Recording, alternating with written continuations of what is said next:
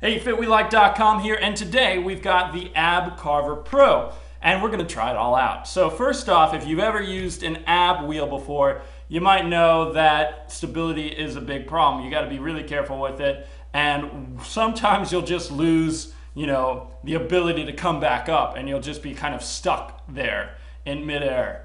So one of the things that this helps out is that you've got a very wide wheel, so that improves the stability, but inside of it is a spring recoil. So you'll see that in action right now. Let's go ahead and show it to you. So this is my starting position, and wherever I put the wheel, I can't move back from the starting position. You'll notice that it gets stuck right there, and I can't move it back unless I totally drag it like this or whatever. Which is nice because it just, that's a marker, essentially.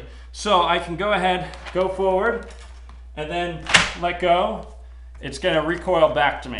So that's the spring recoil in action. All right, so then when you do this, you wanna start off normally.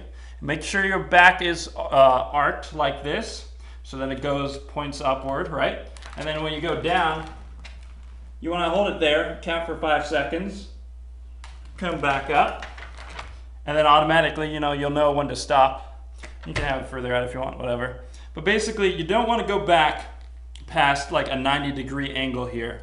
So I guess I should have had it further out anyway. But you kind of get the idea here.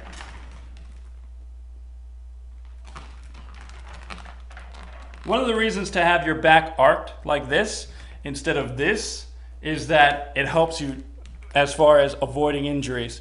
If you were to really do it flat or bending inward or downward, that would be a pain in your lower back, and trust me, you do not want to do that. So arc it up if you can, and that's basically it as far as the Ab Carver Pro is concerned. If you do have any questions, let me know in the comment section below, and I'll gladly answer them. And that is it. Peace out.